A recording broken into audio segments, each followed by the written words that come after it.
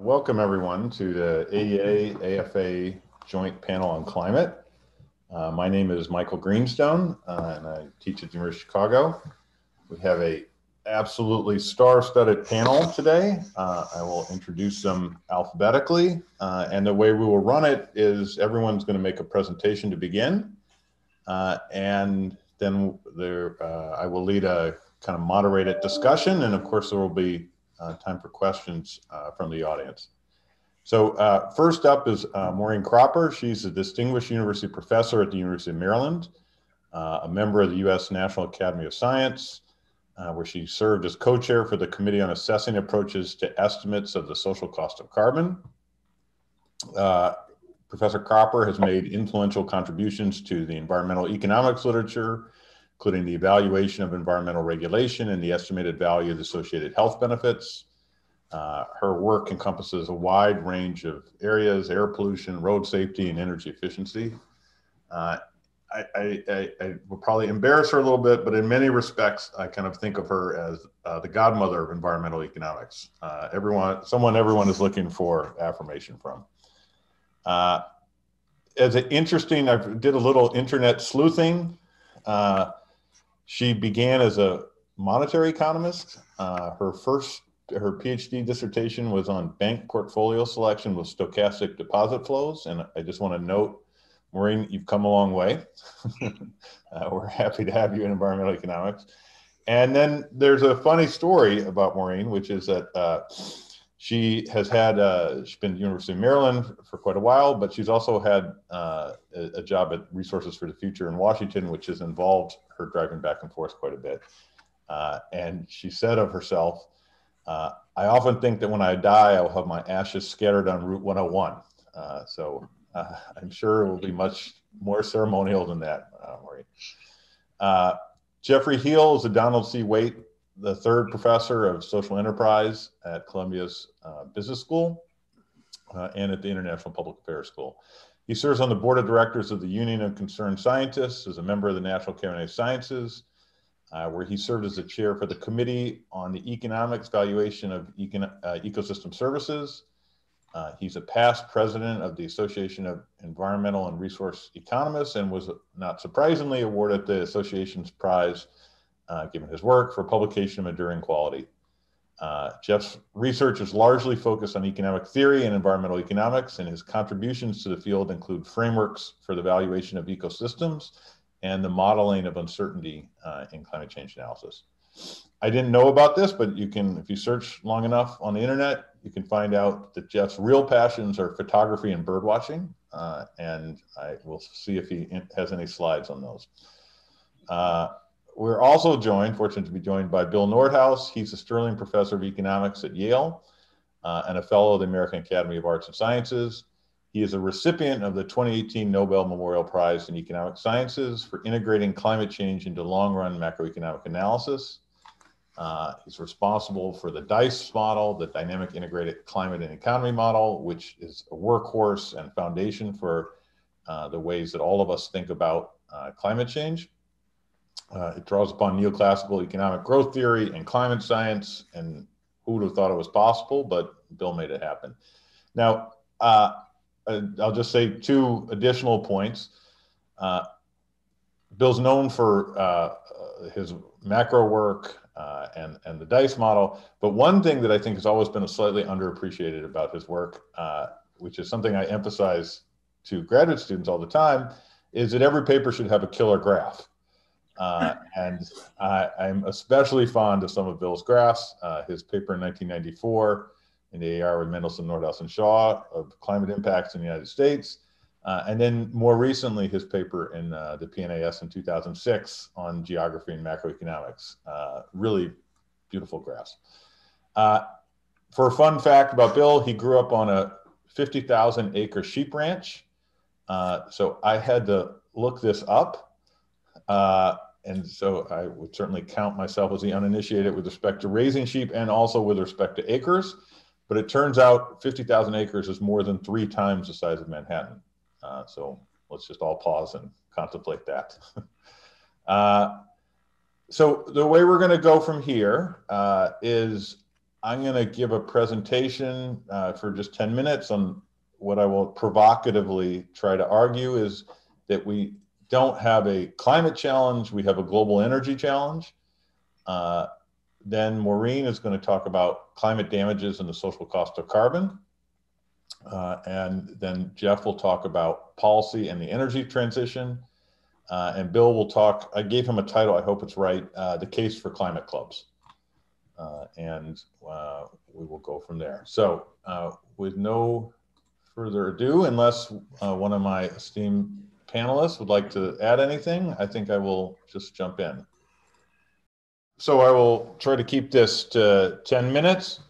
I'm going to talk a little bit about what I like to think of rather than the climate challenge, and climate is a central part of this, is the global energy challenge. And I think this is well illustrated by the following picture, which is from Beijing, which is now 6 or 7 years old, and actually things have improved in Beijing. But the way I think of the global energy challenge is that every country or every society around the world is trying to manage three different goals with respect to energy. The first is the need for inexpensive and reliable sources of energy. And you can see here, if you've been to Beijing or China, you'll recognize it right away. There's a kind of visceral action in motion. And it wasn't very long ago that the guy in the car was probably on a bike, and it's not going to be very long till the guy on the bike is going to be in a car. And what China has accomplished in the last 30 years with respect to economic growth, I would argue is without historical precedent. And much of that was made possible by the access to inexpensive and reliable sources of energy. And so I would take as the first leg of the global energy stool of the global energy challenge is the absolute need for continued economic growth and inexpensive and reliable energy that allows for it. The second leg of the stool is also visible, maybe even more tangibly than the economic growth in this picture. And that's that the same energy sources that have powered this growth have led to this terrible smog. So this is the middle of the day in Beijing. You can't see the sun. The guy on the bike is very well aware of this. He has on goggles, a mask. And the use of the same energy sources that have produced a lot of this economic growth have led to terrible health problems and local environmental problems that have to be managed. And then the third leg of the stool is that the same sources of energy, primarily fossil fuels, that have produced all this economic growth have also involved the release of CO2. And the release of CO2 is increasing the odds of very disruptive climate change. And so what I think all societies have to find a way to do, and they're going to view it very differently, and I assume that's something we're going to come back to, is a way to balance between these three goals, and they are all going to involve trade-offs. And different societies are going to see them in different ways. So that's my overall theme. Let me now run through a couple facts that I think help illustrate all of this. So fact one is in the coming decades, energy demand is going to grow quite dramatically, and it's projected to occur almost entirely in today's developing countries rather than the developed countries. And, you know, sometimes numbers have a very powerful way of making a point. And so if you just take per capita electricity consumption in the United States on an annual basis, it's about 13,000 kilowatt hours. In China, it's maybe 4,000 or 5,000. In India, it's about 1,000. In the state of Bihar, which has 100 million people, a third of the US population, it's about 200 kilowatt hours. So that's not a sustainable state of the world if you're living in India or in Bihar. And that shows up in these projections of demand growth. The second fact, which is really extraordinary, and I think would not have been predicted as recently as a decade ago, is the joke used to be that solar or renewables will be competitive in 5 years, and that's always true. And we've seen very large reductions in solar prices and wind prices, and then remarkable reductions in batteries.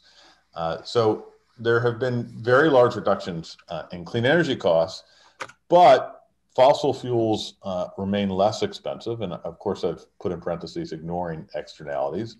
And on the left, we just have the LCOE, or the levelized cost of producing a kilowatt hour of electricity. This is in the United States. So actually the comparison here is a new natural gas plant. The red line should be a little bit lower. Can produce a kilowatt hour of electricity for about 4 cents. And while there's been great improvement in the zero carbon energy sources, they still remain substantially more expensive. And that's probably more true in other parts of the world that don't have the bountiful natural gas supplies. This graph is a little complicated to explain given the time, but the main point is internal combustion engine cars at today's battery prices would require oil to be trading at about $150 per barrel for there to be equal costs for lifetime ownership. And so the way we've constructed energy markets, ignoring externalities largely, is still pushing people to consume all of this, to produce most of the energy from fossil fuels. So that would be all fine and well, except as I indicated in that picture, fossil fuels increase pollution and that shortens lives. And so I've created something called the Air Quality Life Index. You can look it up on the web. But here is the distribution of loss of life expectancy around the world. And you can see the United States is actually very clean now compared to, say, the 1970s. But there remain large parts of the world where, on average, people are losing several years of life expectancy due to particulate matter concentrations. And those particulate matter concentrations are a consequence of the combustion of fossil fuels. And if you added it up across the entire world, the average person on the planet is losing, and this is, I found this kind of astounding, 1.9 years of life expectancy due to particulate pollution. That's more than the average person is losing to smoking. Now, of course, if everyone smoked, the smoking number would be higher. It's more than alcohol and drug use. It's more than basically any other external source. And so fossil, this leg of the stool, the local environmental problems or health problems, remains a very important one associated with fossil fuels or due to fossil fuels. So now let's turn to what I think the planners of this had hoped we would only focus on, which is climate.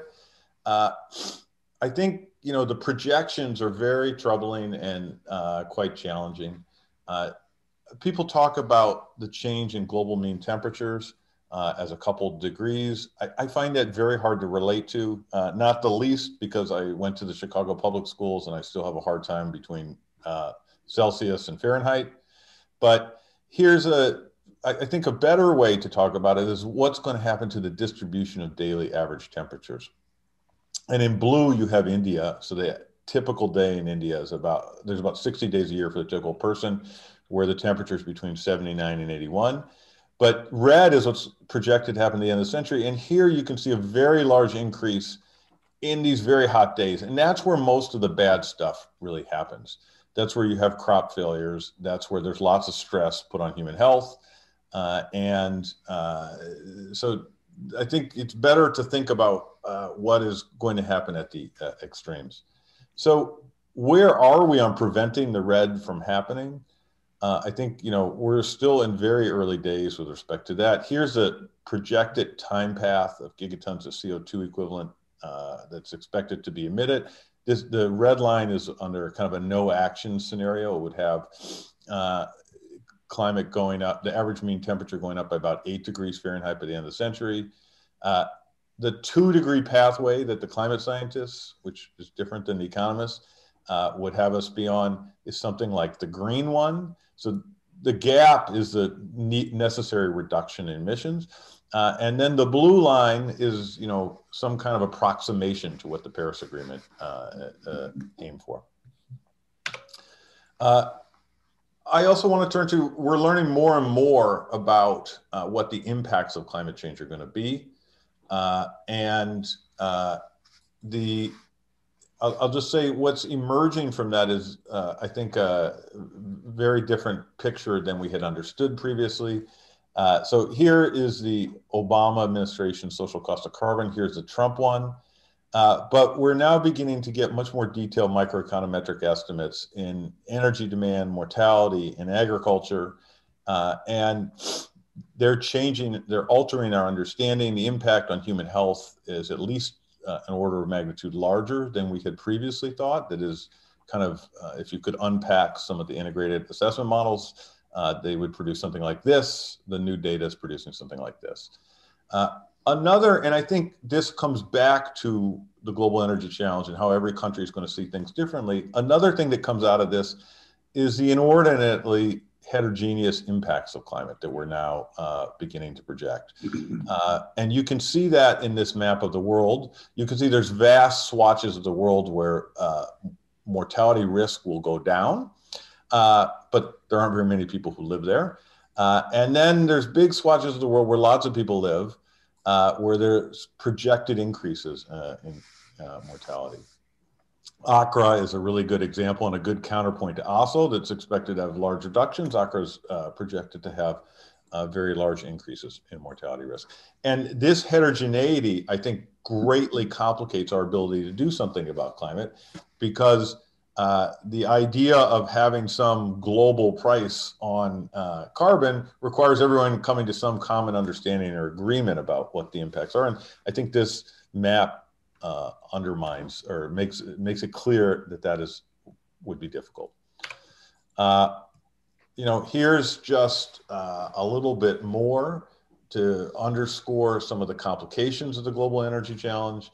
The 2-degree pathway, I showed this to you a slide or two ago, but I find this version of the graph very compelling, would require that the path of global emissions goes something like this and then shoot down in a way that appears, historically unprecedented. The other thing to point out is the very countries that are so desperate for additional economic growth and for energy consumption, and are the very countries that are sometimes poised to be kind of in a very bad position with respect to climate, are the ones where 60, 70, 80% of global emissions are projected to occur, CO2 emissions. So I find that is kind of at the heart of the global energy challenge. It's like the very people who need more energy consumption and are least well positioned to spend more on clean energy sources are the countries where, just by the arithmetic, the largest reductions of CO2 are going to happen if we are to prevent disruptive climate change.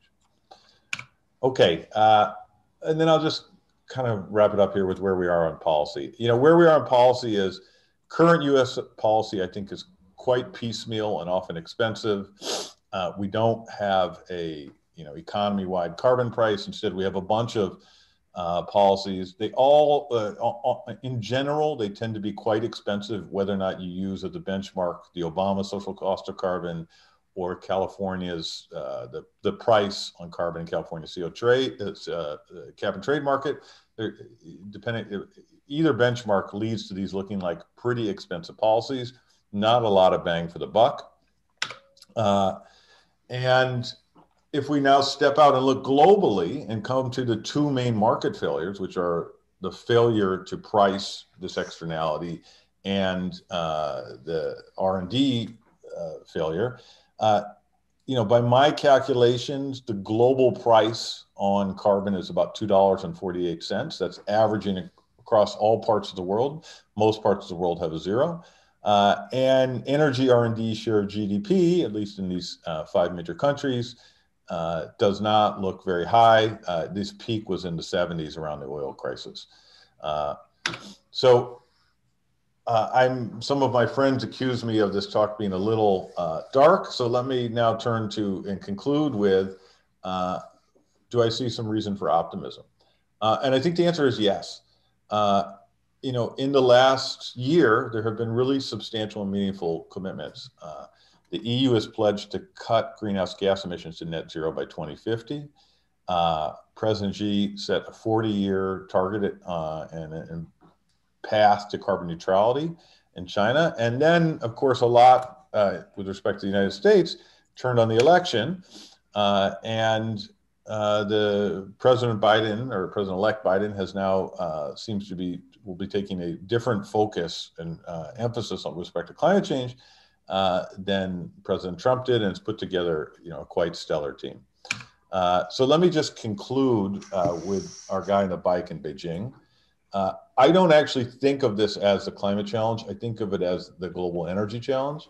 And the trick is every society or country around the world is going to have to find a way to balance between these three goals of inexpensive and reliable energy, local environmental health problems, and climate change. And much of that challenge rests on people around the world seeing it very differently, the problem looking very different from their perspective than people in other places. And so let me conclude with that. And I will now hand the baton to Maureen, if I can manage this, who I think is all set to talk about the social cost of carbon. Thank you, Michael. That was a great introduction to the panel. I think absolutely wonderful. I'm going to talk about climate damages and their role in climate policy, which does mean that I'm going to be talking about the social cost of carbon, i.e. the dollar value of damages from emitting another ton of carbon dioxide into the atmosphere. And I'm going to focus on two questions. The first is, how should we calculate the social cost of carbon? And the second is, why should we calculate the social cost of carbon? And I think there's no better way. Well, first of all, I'll elaborate on these questions. First of all, I will talk about how the social cost of carbon was computed during the Obama administration. We saw a little bit of their estimates in Michael's slides. I'll talk about how the social cost of carbon could be improved and is being improved since 2016. I will also like to talk, though, about why we should compute a social cost of carbon. And the reason for this is that the United Kingdom abandoned the social cost of carbon in 2009. They said there was just too much uncertainty in the social cost of carbon. So instead, what we should do is to look at the marginal cost of reducing CO2 along some path. That's much more certain. The 2-degree centigrade goal of the Paris Accord ignores the social cost of carbon. And the high-level Commission on Carbon Prices, which was led by Joe Stiglitz and Nick Stern, was against using the social cost of carbon. But thankfully, Bill, in a PNAS article in 2017, said the social cost of carbon is the most important single economic concept in the economics of climate change. I also think that if we're going to talk about climate damages and their role in policy, there's no better way to begin than with Bill's 1992 DICE model, which, as I'm sure most of you know, integrates basic climate science, the biophysical impacts of climate, and also economics to construct climate damages. The DICE model is computing optimal growth paths, taking into account climate damages and the cost of reducing emissions. And I think it reinforces a very important point that I hope we will come back to on this panel, which is that costs and benefits should be balanced in setting climate goals. The initial estimates of damages in DICE were very simplified. They have been widely criticized, but 2 points. First of all, they have improved over time. I think I'm quoting the most recent version of DICE here, the 2016 R3. But more importantly, because DICE is open source, what has happened is literally dozens of economists have modified DICE with updated estimates, both of the impact of emissions on climate, but the impacts of climate on damages. In DICE, I think it's important to emphasize the social cost of carbon is being calculated along an optimal path. We're looking at the impact of emissions of consumption along an optimal growth path. So now we come to the US government. I think largely or very much due to the efforts of Michael Greenstone, who was the chair of the Council of Economic Advisors in 2010. The Obama administration formed an interagency working group to estimate the social cost of carbon. And that group continued until 2016. Just to make sure, again, in terms of what they were trying to estimate, the present value of global damages from emitting a ton of CO2 into the atmosphere in a particular year. They did this for 2020 through 2050. And the goal was to look both at the positive impacts of increases in CO2 as well as the negative impacts, including changes in net agricultural productivity, energy use, human health, property damage from increased flood risk, and other impacts. So what the IWG did was not to look at the social cost of carbon in the context of an optimal growth model, but to break down the estimation of the social cost of carbon into 4 steps.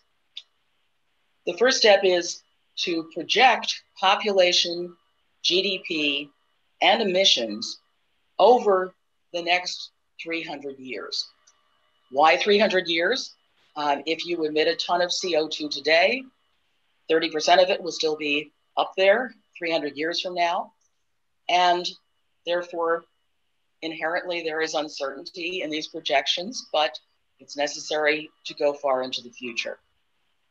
Then you need to look at the impact of emissions on temperature, on mean global temperature, but also downscaling this to regional temperature impacts, looking at impacts on sea level rise.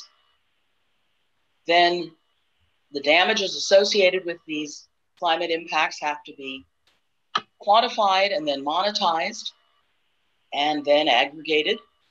And finally, because we're talking about 300 years, they have to be discounted to the present to constitute a single present value. So these 4 steps are done for baseline emissions and then with a pulse of CO2 added, and the social cost of carbon is the per ton difference in the present value of damages due to the pulse. So when the IWG did this, they relied on 3 integrated assessment models for both the climate science part of the analysis, but also for the impact of climate on damages.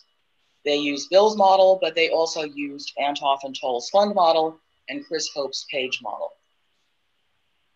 They looked at 5 future scenarios for GDP and emissions. They treated them each as equally likely. And to harmonize the different assumptions about the climate system in the 3 IAMs, they used the same probability distribution over equilibrium climate sensitivity, that is the impact on mean global temperature of a doubling of atmospheric CO2. Importantly, they did use 3 different discount rates. They used a constant exponential discount rate. The focus was on OMB's 3%, the consumption rate of discount, but there were also others considered. The 5% was to allow for positive correlation between climate damages and the discount rate. The 2.5% was to take into account some of the literature on declining discount rates.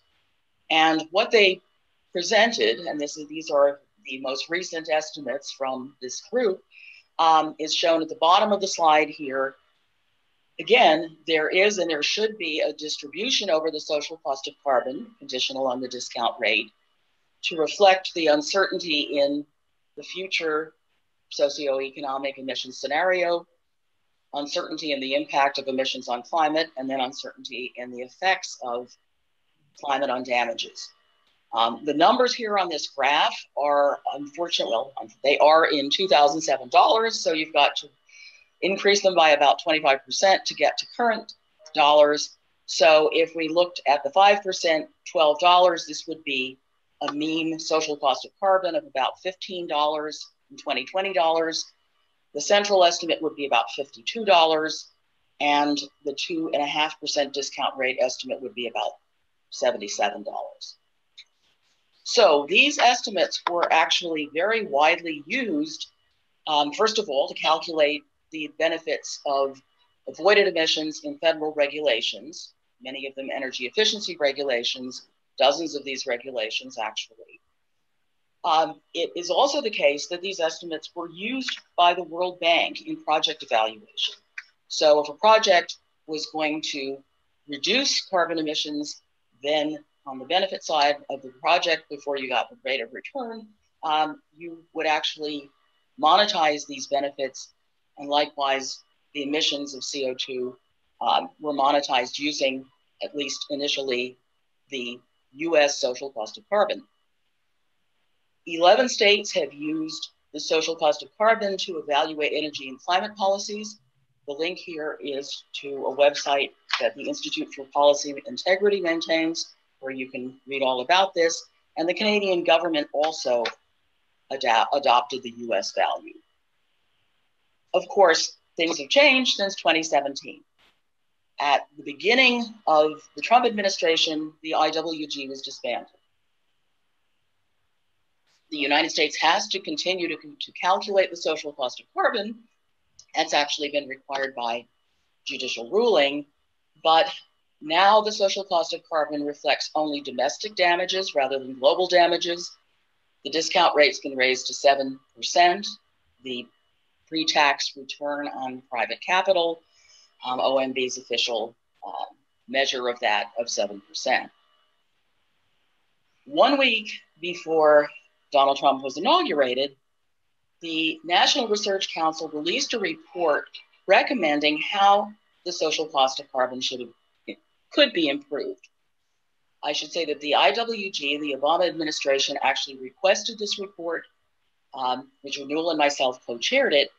And the sort of Cliff Notes version here of our recommendations are these four bullets.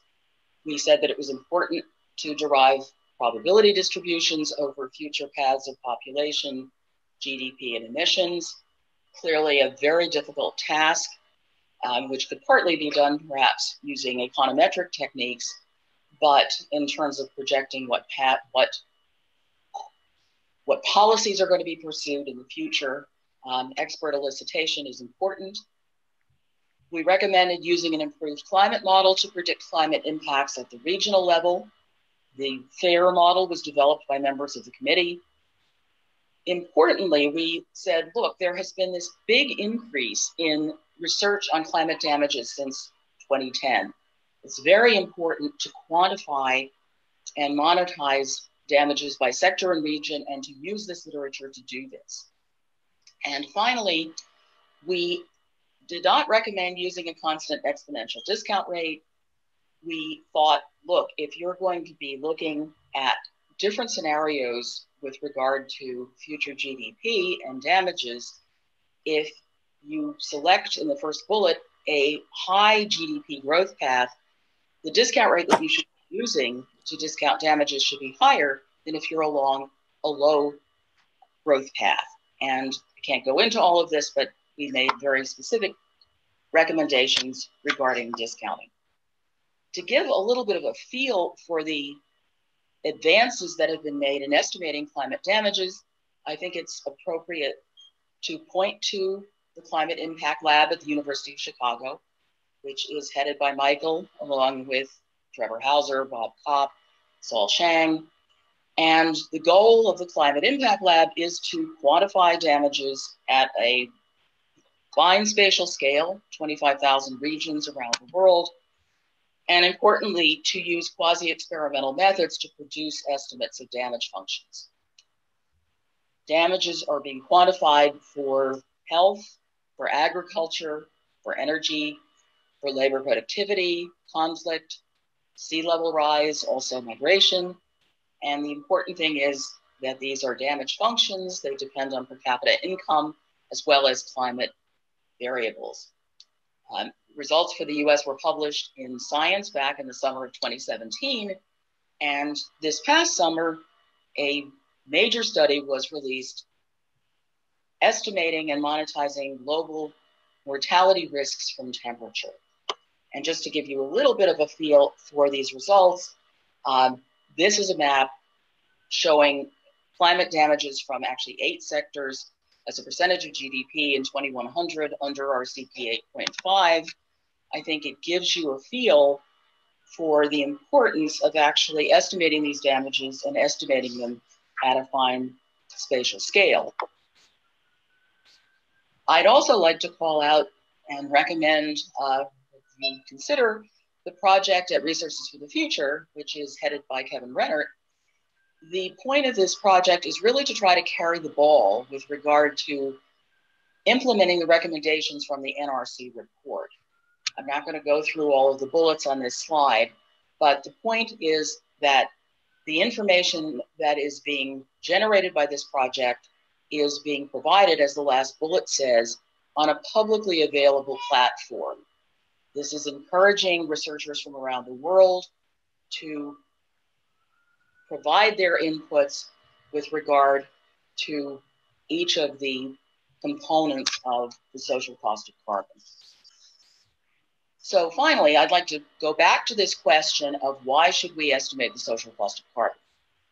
As I mentioned, this was abandoned by the UK and replaced by the marginal cost of reducing carbon dioxide along a desired emissions path, which is also what was recommended in the high-level commission on carbon prices. This raises, of course, the question of how to determine a desired emissions path. Certainly, there are many proponents of setting climate goals based by, well, either based on science, quote unquote, alone.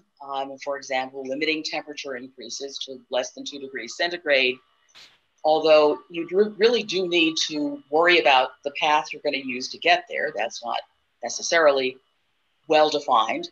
Or you could set the path, or I should say the goal, based on political considerations, like getting to net zero by 2050.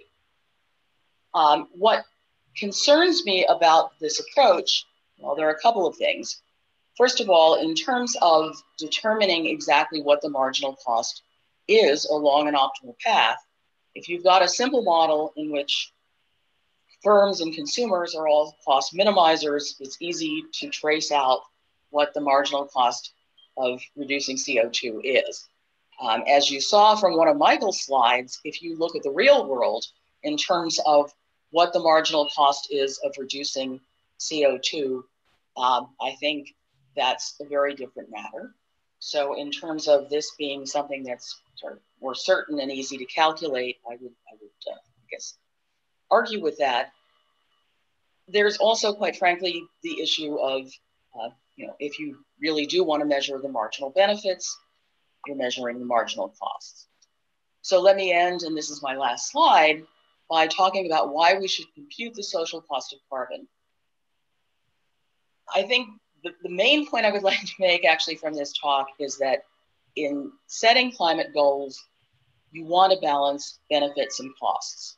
I think if I were to summarize at least some of Bill Nordhaus's contributions, I would say that's one of the most important ones. When you're setting a temperature target, such as 1.5 degrees centigrade, you're implicitly making judgments about damages and the value of avoiding them. You're just not making them explicit. You're also not avoiding the uncertainty that's associated with climate impacts and climate damages. When you calculate the social cost of carbon, you make these judgments and these uncertainties explicit. I also think that calculating damages is important to garner support for mitigation measures. People around the world will suffer, and Michael showed us in India and parts of China how they will suffer in terms of the temperature, the mortality impacts of temperature. I think you need to calculate damage to really garner support for mitigation measures. Also, although you want to take adaptation into account, if you measure damages before you take adaptation into account, you can help estimate the benefits of adapting, which is an important component of climate policy. And finally, for regulatory cost-benefit analysis, I think we need to know the social cost of carbon. So I will stop there. Thank you very much, Maureen. That was terrific. Next up, we have Jeff Heel.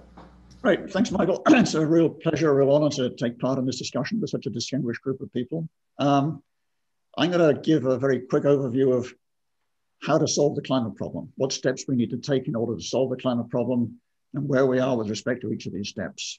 It'll be a slightly depressing talk in some ways, unfortunately, but I think it's also quite enlightening in many ways. To solve the climate problem, we basically have to do four things. One is decarbonize electricity production, decarbonize transportation, decarbonize the generation of heat, by which I mean heat for space heating, water heating, process heating, and industrial activities, and so on. And finally, reduce greenhouse gas emissions from agriculture. So if we can do those four things, we'll make serious progress towards solving the climate problem. Otherwise, unfortunately, we won't. This gives you some sense of the magnitudes. This is for the US economy alone.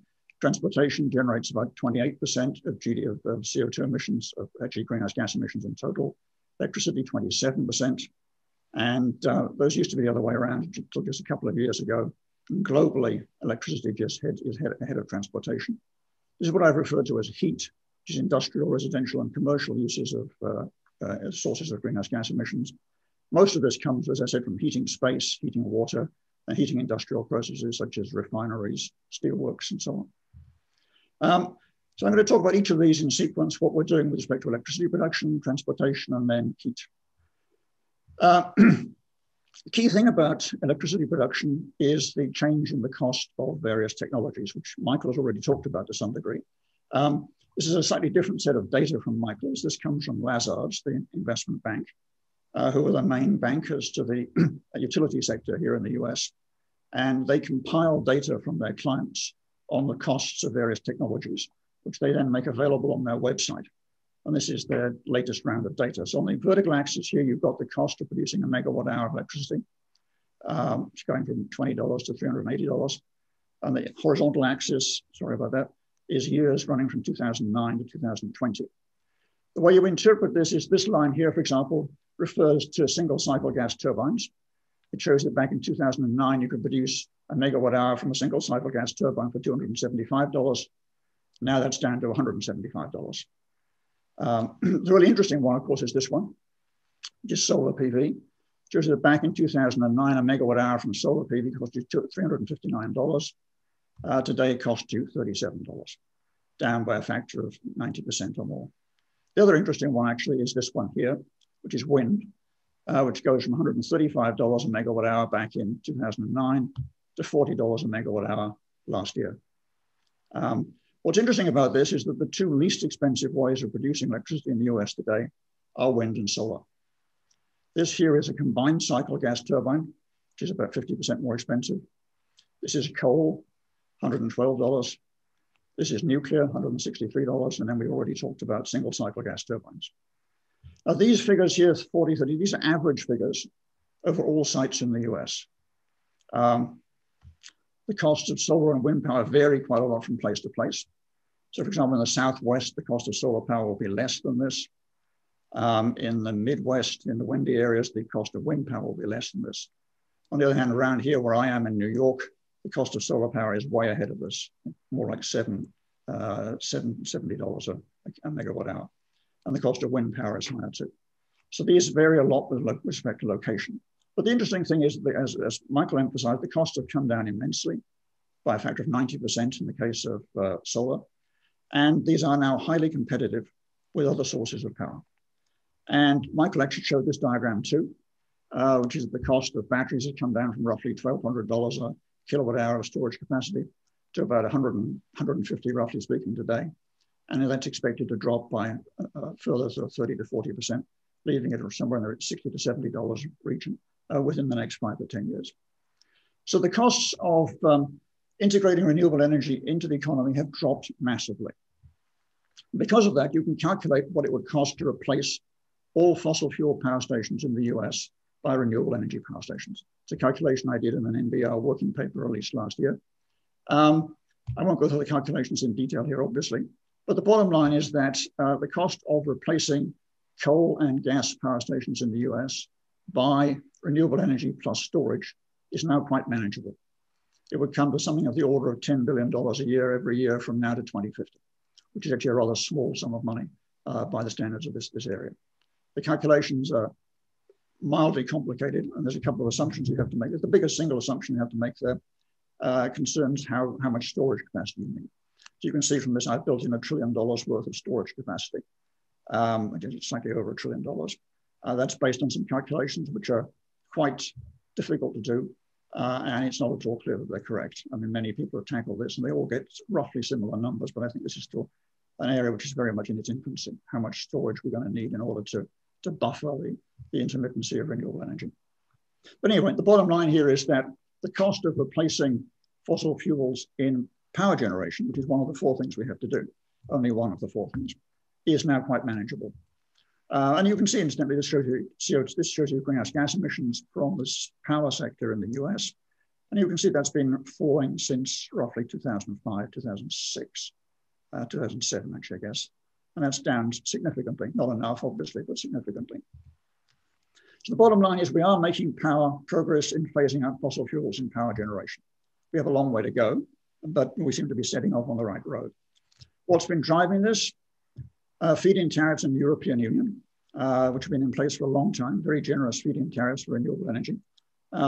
Similarly, state level RPSs here in the US, coupled with the federal ITC and PTC, and very big subsidies to renewable energy in China. All of these things have effectively moved us down a learning curve a long way and led us to take a situation where we take big advantage of economies of scale. So policies have been important here. I think they're less important now that the costs have come down. These sectors can probably support themselves competitively, but they wouldn't have got here without major investments in policies over the last couple of decades. Transportation. That, unfortunately, is nothing like such an encouraging story. And Michael indicated this in his slides also. This is the stock. The bar chart shows you the total stock of electric vehicles in the world by year. It's roughly 7.5 million at the moment. Sorry, at the end of 2019, it was roughly 7.5 million. So the AEA data. That's a trivial fraction of the hundreds of millions of vehicles on the roads globally. So we really haven't made very much progress here. This is the continuous line here is the sale rate of vehicles. And towards the end of 2019, electric vehicles were selling at about 4.5 million per year globally. Again, a very, very low figure by comparison to the total sales of internal combustion engine vehicles globally. So we have a very long way to go indeed before we have a significant presence of electric vehicles. This is a forecast. It's a forecast probably as an overstatement, it's a guess. Could be a more accurate statement by Deloitte, one of many groups have made estimates in this sort of area, guessing that by 2030, the end of this decade, electric vehicles will constitute roughly 30% of total new vehicle sales worldwide. California, currently, the sales of electric vehicles are running around about 8%. That's actually, that's referred to 2018, so they're slightly above that now. In some other countries, they're higher than this. For example, Norway, sales of electric vehicles are running about 25%. In some other European countries, they're running around about 10%. So electric vehicles are beginning to take off right now. But the fraction of the stock of vehicles, which is electric, is unfortunately trivial and will remain that way for quite some time. So we need to make much more progress in the field of electrification of transportation. The relevant policies here obviously are the CAFE standards in the US. There's an equivalent in the European Union, almost exactly equivalent to the CAFE standard here. And then, of course, direct subsidies. Subsidies to the installation of charging infrastructure and subsidies to the sale of electric vehicles. One of the reasons, for example, that Norway has 25% of EV sales, 25% of new vehicle sales being EVs, is they have absolutely massive subsidies, far bigger than we've ever had here, to the sale of electric vehicles. So currently, we need subsidies. We need either directly through subsidies to sales or indirectly through things like the CAFE standards and their equivalent to make progress with electric vehicles. Heating. Picture here is even less encouraging, unfortunately. This gives you a breakdown of the sales of heating equipment worldwide. 60% of sales, roughly speaking, are fossil fuel-based equipment. 20%, roughly speaking, are electrical equipment, meaning we're using resistive electrical methods to generate heat. You've got a small fraction here, heat pumps, which is the direction we really need to be going in, district heating, and then hydrogen heating up here. Surprisingly large fraction, actually. What we have to do essentially is to phase out, sorry about that, phase out this piece of fossil fuel-based equipment down here, replace it by either electrical equipment or heat pumps. Electrical equipment is fine, of course, provided that the electricity comes from renewable energy or from nuclear power or from hydropower, provided it doesn't come from fossil fuels. At the moment, the right-hand side of this diagram is what the IEA would like to happen. It doesn't in any sense represent a serious forecast of what will happen. At the moment, there's very little progress towards phasing out fossil fuel-based equipment.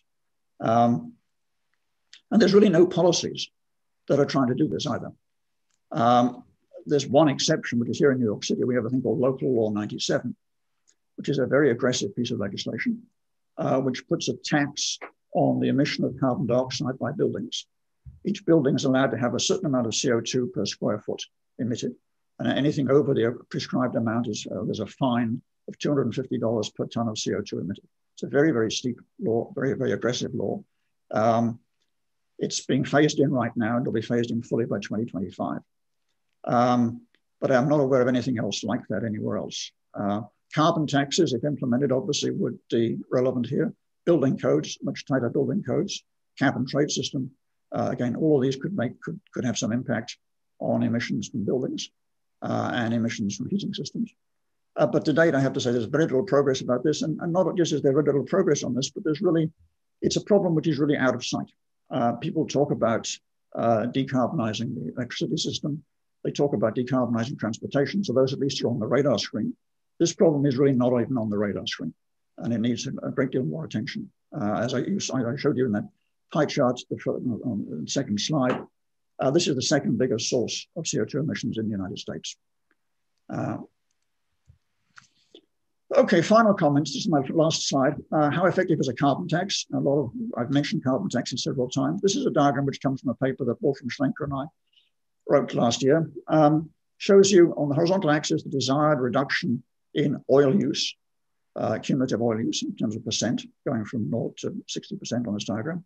And here it shows you the carbon tax you need to affect that. So for example, we wanted to reduce cumulative oil use by 50%. We would have to have a carbon tax of roughly $550 per ton of CO2 emitted. That's a very steep carbon tax, very steep indeed. That's roughly $5.50 per gallon of gasoline, for example, to push the price of gasoline up enormously and probably far more than is politically acceptable here in the US and in most other countries too. I haven't really got time to go into the math behind these arguments here, but the argument is that if you take into account this exhaustible resource nature of oil and the fact that stocks of oil remain in the ground if they're not used, then this makes carbon taxes far less efficient than many people have thought. And I mean, we have to have a much higher carbon tax. And suggests to me that we need to think of alternatives to carbon taxes. Final point I want to make is that decarbonization implies electrification. If we get rid of carbon dioxide from vehicles, we're using electric vehicles. If we get rid of carbon dioxide from buildings and from heating systems, we're using electrical heating one way or another. So we have to think very carefully about pricing electricity when we're trying to persuade people to move from fossil fuels to electricity. We need to think about setting prices close to marginal cost to get the right kind of signal here. And remember, if we're using largely renewable energy, or even largely nuclear energy for that matter, the marginal cost will be very low indeed. So we need to think about how we're going to manage an electricity system where prices are low in order to provide the right incentives to switch from fossil fuels to electricity. But there will be fixed costs which are probably not covered by those low prices. A classic Dupree Bridge problem. Okay, that's the end. Thanks very much indeed. Thank you, Jeff. And last but certainly not least, we have Bill, who I think Bill Nordhaus, who I think might have been unprepared to talk about 50,000 acre sheep farms, but we will find out in due course. Okay, thank you very much, Michael, and it's a great pleasure to be here. I want to thank the ASSA, in particular the AEA, for their organization of these meetings. It's a wonderful organization, and to be able to put this on in the middle of online around the world is a great accomplishment of Peter Rousseau and the AEA staff, and I'd like to compliment them. I also like to thank my other participants in this panel. I've learned a lot already in this that I didn't know, and I'm sure the participants have as well. I'd like to talk about primarily about international climate architecture, but I'm going to have to lead up with that with a number of comments that complement what the other panelists have said, but it really can't talk about architecture without talking about where we are. So let me give some introductory comments. So I think the key issues that all of us are addressing today would be something like the following, except perhaps to the last one.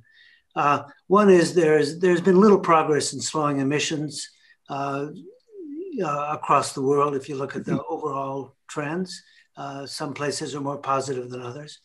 Then I want to point to two key economic insights. One is, and this has been emphasized considerably today, the importance of incentives for low carbon technologies. And then I'll talk a little bit about the landscape on carbon pricing, which has come up in all three of the present discussions too far. And then I want to end with an emphasis on the flawed architecture of climate agreements, how they promote free riding. But I just want to remind myself and remind all of us that climate change is a global public good, and this is the most challenging and vexing of all political economic problems. You couldn't find a tougher problem. If you want to pick one you want to spend your life solving. We haven't done very well on, with the exception of the chlorofluorocarbons, whether it's nuclear proliferation, public health, name it, the law of the sea. This is an area that's full of flawed agreements and dead ends. And this is another one. First, let me talk about what I'd like to show is a picture of the trend in the CO2 GDP ratio, which is trends in decarbonization. So I think this is, if I were to look at a single indicator of where we are in emissions, this is one I'd look at. I'd look at in different countries as well, but since our time is not allow that, I'm just going to show one picture, which is the global trend. And this is over the period since 1970 through 2019. I think the data after 2019 are going to be so muddled that it's going to be 2 or 3 years before they're useful. But what you can see here is the trend. We are in a downtrend of about 1.5% per year since 1970. There's been a little bit of an acceleration of the trend or deceleration in the trend in the last 5 or 6 years, but it's nowhere near enough to meet our goals, as I'll show in the next slide. And I think it's not clear why this slight deceleration has occurred, but it's certainly hardening, but it's nowhere near enough.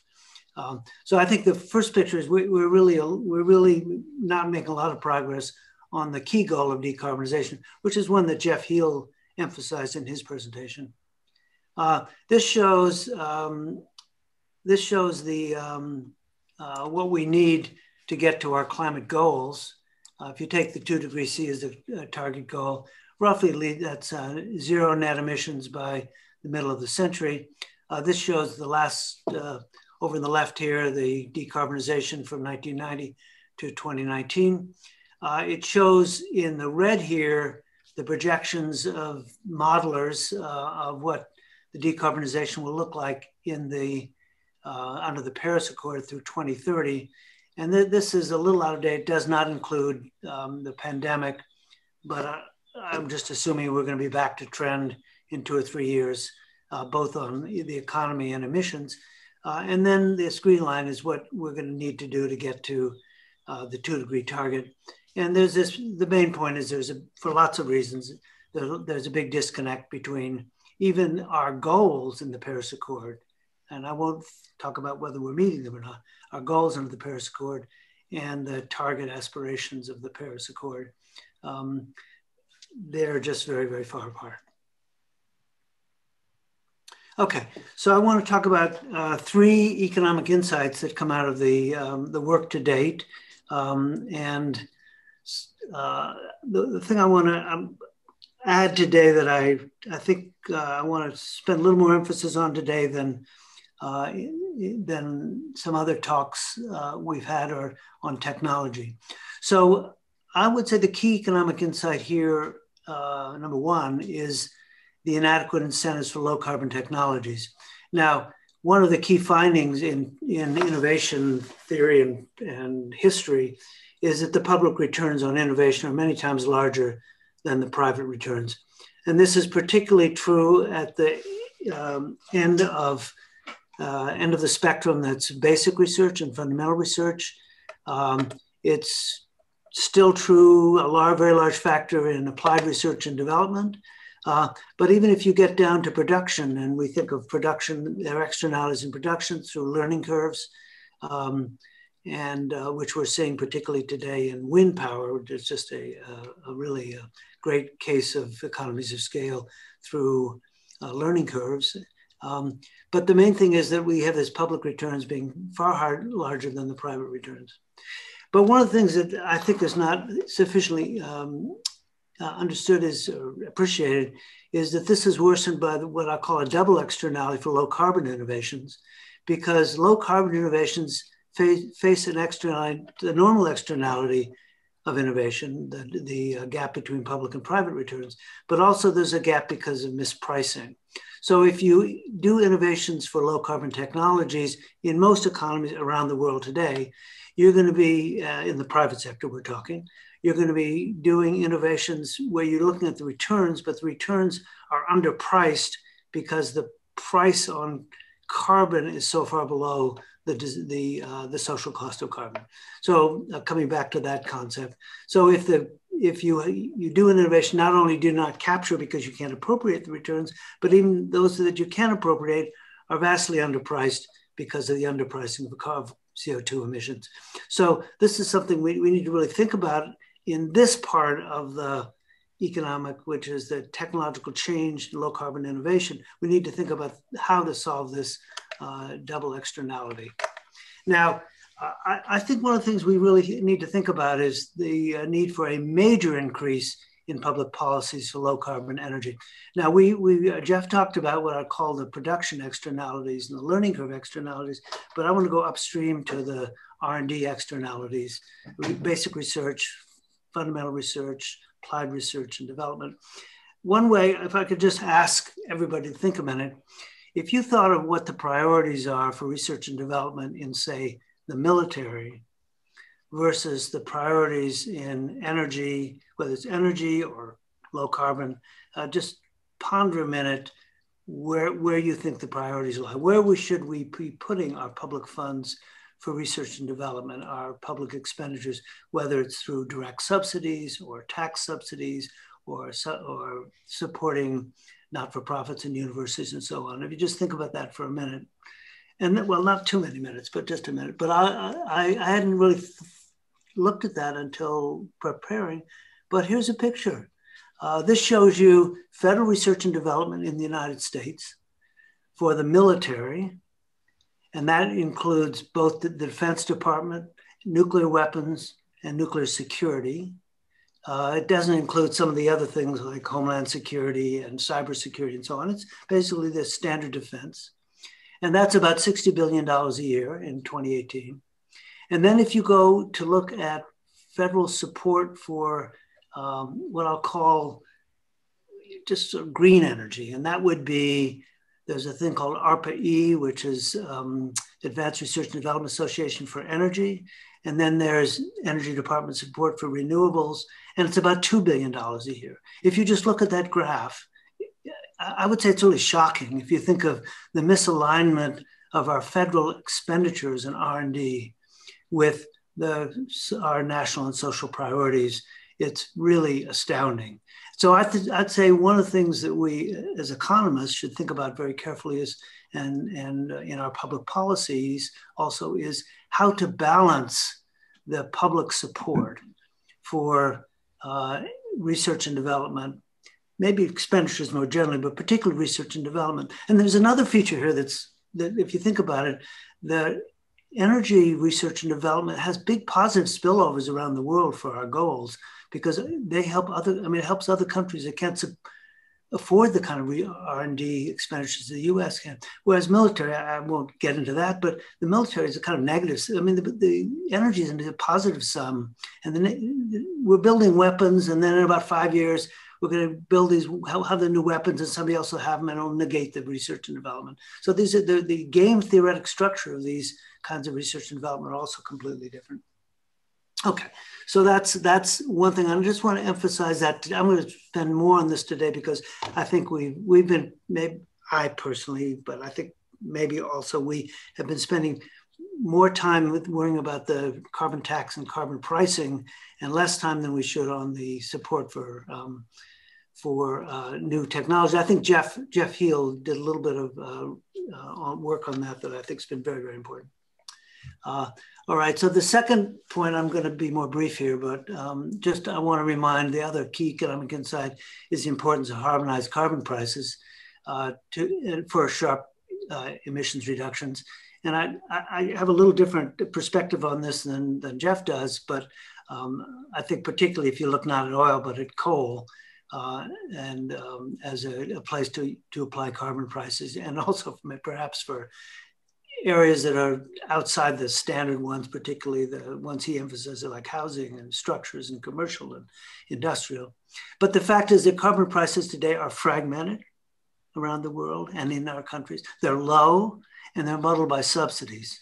And I'll just show one picture here that on this, which is, so if you think of carbon taxes and subsidies in 2019, so if you look at the dollars per ton, Michael mentioned this earlier, and these are basically from the World Bank, that if you take all the carbon prices from cap and trade and carbon taxes and divide them, all the revenues, and divide them by all the emissions, it's about $2 a ton. It's a little under that, but roughly that. But then you look at fossil subsidies, and these are from the World Bank and the IMF. They're about $10 a ton. They're all over the place. They're just vast numbers of subsidies. So the subsidies far outpace the carbon prices today. Now it is true that the fossil subsidies have been going down over the last decade, so that's good news. They've gone down more than the carbon prices have gone up, so that's, I suppose, good news as well. I would also mention there are two other things which, interestingly, are not measured, and this is I would just say this is a very important item on the agenda of the World Bank who measures this, which is to estimate the impact of the carbon price equivalent of the feed-in tariffs that are particularly important in Europe and some of the US states, and the carbon tax equivalents or the carbon price equivalents of regulations. And there's been a little work on the carbon price equivalent of feed-in tariffs. My guess would be it's a couple dollars. But it's a kind of muddled calculation. And regulations, I just have no idea. I mean, it's probably that order of magnitude around the world. But that's very important because for the US, most of the impacts are carbon price equivalents are regulations. Maybe a little bit of feed-in tariffs as well. I just want to show this briefly. This is the carbon price landscape, and it's too complicated to explain, except to say that if you just look at the effective carbon prices by countries, they go from about $51 in Sweden to $0 in 80% of the world. And this is where the $2 a ton comes from. But the landscape, this is why I said when the landscape is highly fragmented, both in terms of the price and the percentage of regions that are covered by, it's just a complete chaotic situation. Now, final point I want to make, I'll be brief here, but I've talked about this at this association before, but I think the other thing, I do believe that after 30 years, our international climate policy is a dead end because the policy architecture has not respected the fact that there's a big free rider problem in international agreements. And this is based on not just looking at the carbon prices today, the virtual emissions reductions. It's also looking at the incentive structure, that these are voluntary agreements with no incentives to participate. It's looked at the history. It's looked at very important work by Scott Barrett on international environmental agreements and on free riding. So I think basically, I do think we're at a dead end on international agreements. And it's not a surprise that the international landscape is so fragmented because the agreement structure is so rife with free riding. And I'll just mention briefly that there's another approach which I have, I'm not alone, but others have estimated as well, which is what I'll call a climate compact or climate club. And the basic point about a climate compact or club is that it's a different structure of international agreements, one where there are both obligations and penalties. So it's like a club where you get, there's a global public good. In this case, you need to get countries to participate and invest, but there has to be incentives for participation, and those would be some kind of penalties for non-participation. And one model have these features would be international regime with a target carbon price, say $50 per ton of CO2, and then a penalty tariff on non-participants, say 3% uniform penalty tariff. And some modeling that has been done, I've done some, Scott Barrett has done some with the co-authors, shows that this could be effective, limited in fact, not completely effective in combating free riding. And I'll just show you this is what I call a carbon price Laffer curve, which on the horizontal axis shows a target carbon price. And then on the vertical axis shows the global emissions reductions. And the three curves show what the carbon Laffer curve would look like for different tariff structures. The one on the left being with basically, you can get, there's some interest in countries having carbon prices just because of local impacts. But you can see that for higher and higher penalty tariffs, you can get higher and higher supported carbon taxes, but you can't get very, very high ones because of you've got to rely on linkage to other agreements to make these agreements take hold. Okay, so I'll just summarize. So I think one of the key points I want to make is that the climate architecture we have today is ineffective, international climate architecture, because of the fact that these are voluntary agreements and therefore they promote free riding. Then the other emphasis would be today, I'd like to just mention that we really need to think much more carefully about the double externality of low carbon technologies and really work on thinking of the most effective ways to promote those. Okay, so I think I will wrap up there and thank you very much. Thank you, Bill. That was terrific from all three of you. So I think I would now like to try and start a conversation, and I put together a few questions. And so the first question that I wondered if we could all take on is whether climate change has moved beyond, is it beyond economics and cost benefit analysis, and has it become a moral issue? And I think when we talk to our friends who are inside economics sometimes, and even and certainly friends outside of economics, there's a sense that this is no longer an issue that should be talked about, where you try to tally the costs and the benefits. And we just got to get doing and get to zero tomorrow. So I wanted to see if any of you wanted to react to that. And I thought Maureen, given her presentation in particular, might have some views, but I'd love to hear from everyone. Well, I'll kick things off. I mean, one of the points I was making is that there are climate targets which people do talk about. I mean, getting to net zero carbon emissions for the US, for example, by 2050, which, let's face it, is perhaps has a lot of appeal, I can see in many ways. In terms of how something like that is chosen, and the fact that costs and benefits aren't balanced, I think is a problem. In terms, I mean, you were also going to ask me, I think, about the issue of how climate damages matter and what, I mean, I didn't fully answer this question of what do they imply for climate policy.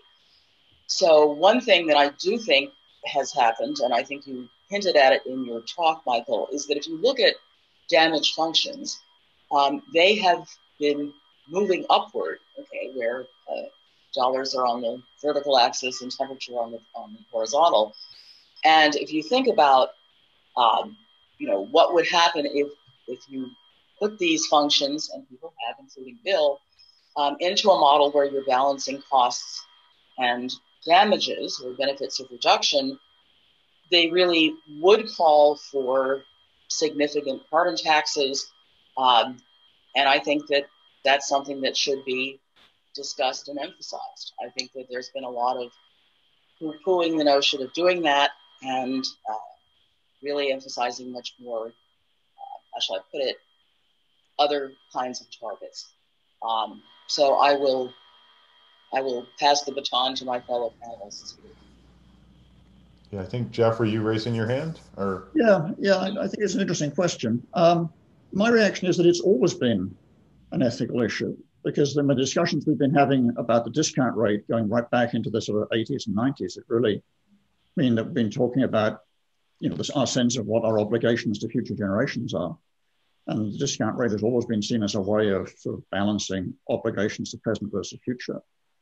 And clearly an important dimension of this is that it extends far into this problem is that the consequences extend far into the future, and so that we're making decisions today which will affect future people. So I think there's always been a strong element of ethics or morality in at least a part of the debate here.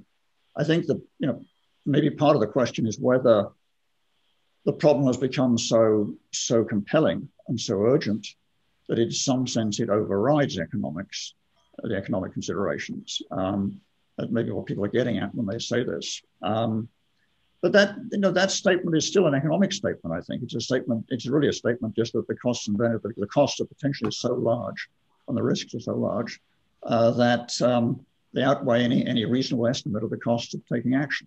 Whether that's true or not, I don't know. But I mean that could be one interpretation of the idea that the problem now is dominated by ethics rather than economics. yeah, Bill, please.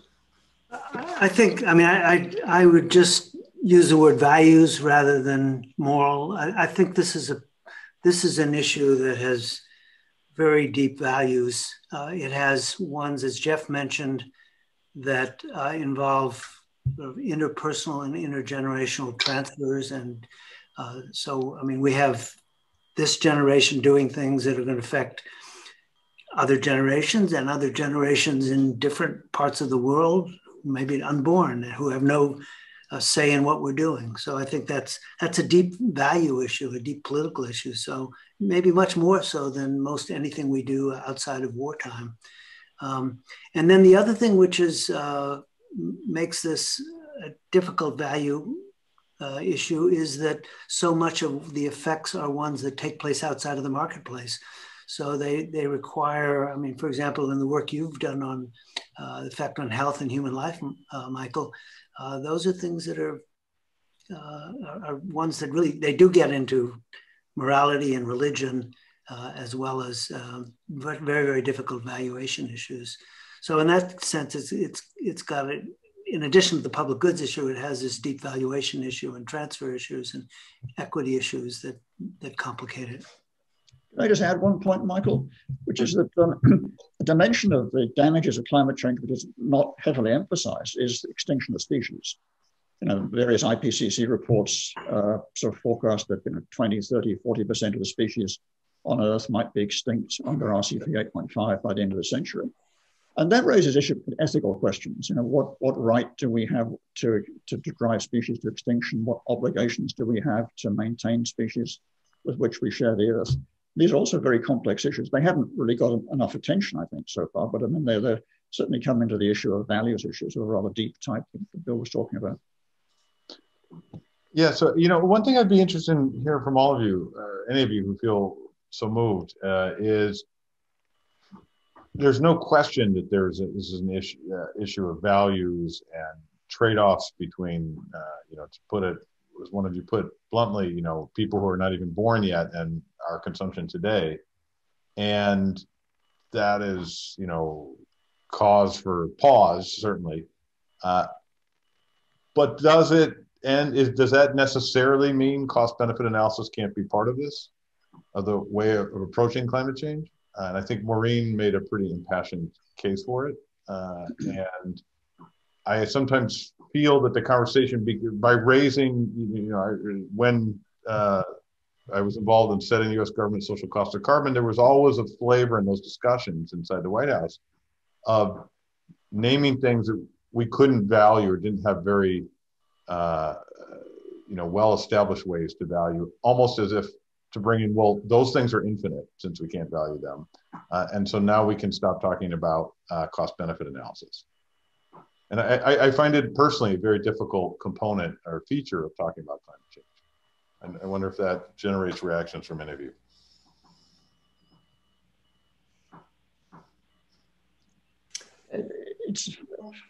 These are very complex issues. To pursue the issue of biodiversity again, I mean, there's no question that one of the biggest consequences of climate change, of unlimited climate change, will be, the composition of the natural world around us.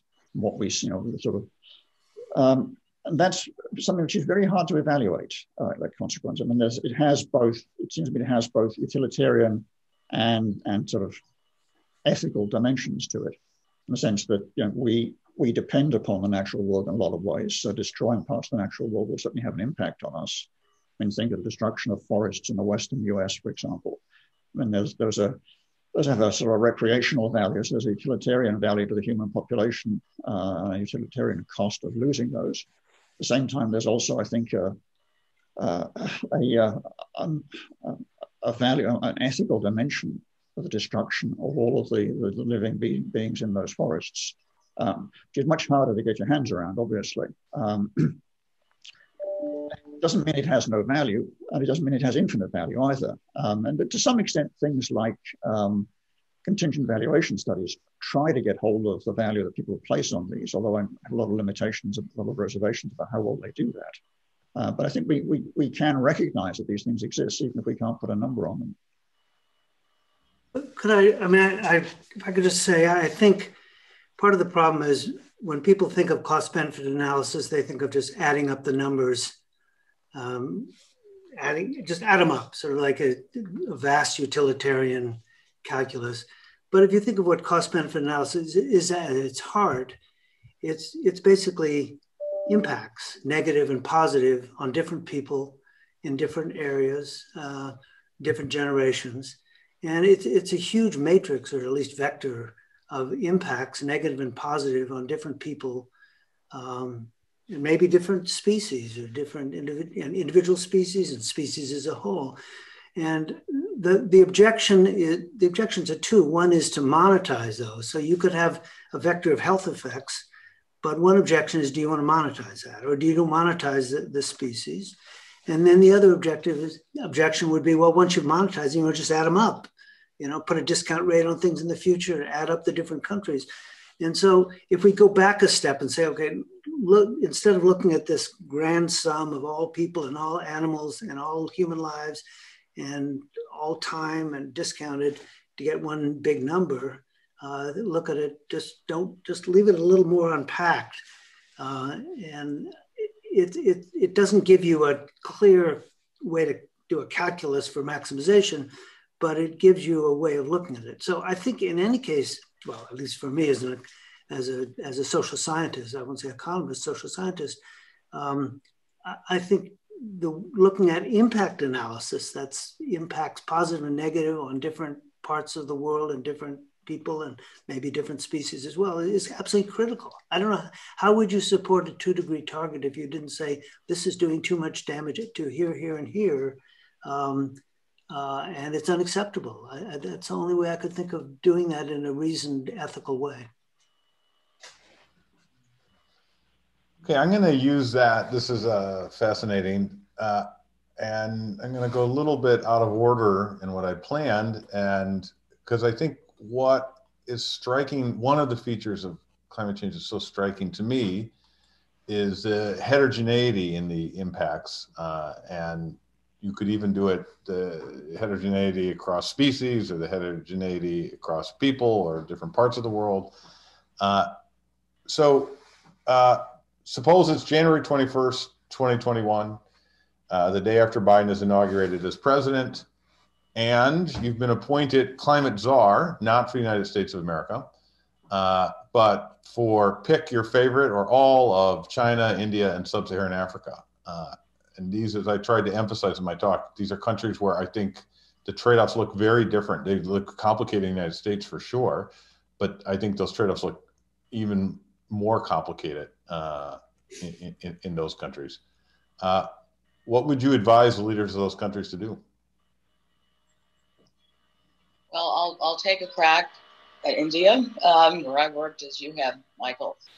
I mean, if you look at both, I guess, sectors that are generating carbon emissions, but also have huge co-benefits, health co-benefits from reducing reliance on fossil fuels, I would first of all actually start with the burning of solid fuels for cooking and home heating. These are a huge source of fine particle pollution in India, in the north of India especially, in central India. They're also generating carbon emissions. Certainly, the Indian government has been trying to take steps to get people onto cleaner fuels. This is a very hard nut to crack. Whether there could be, in some sense, subsidies given from other countries, for that matter. I mean, for actually making progress on this front, I'm not sure, but I think this is an area that I would really first tackle, because it's contributing to something like 30 to 40% of fine particles in parts of India. And the other area that I would really emphasize is using coal to generate electricity. The Indian government has really made pledges for renewables, but I'm giving a paper tomorrow to talk about actually the carbon impacts and the health impacts of the 100 gigawatts of coal-fired power plants that are actually in the planning stages in India. So there's currently about 200 gigawatts, and in the planning stages, there's another 100 gigawatts. When you look at both the health impacts of those and, for that matter, the health impacts of the current stock of plants, they're huge. We were talking about the fact that implicitly there is subsidy to fossil fuels because you're not taxing the externalities, and that's certainly something that's happening in India. So I would use this as perhaps arguments for greater subsidies to renewables in the case of electricity. But I think that health co-benefits are a big issue. They're certainly something that both the World Bank and the IMF have put a lot of emphasis on. And I think that they are something that at least should be discussed. I don't know to what extent, how shall I say it, they actually will influence policy on the ground. Jeff or Bill, thank you, Maureen. That was a terrific insight.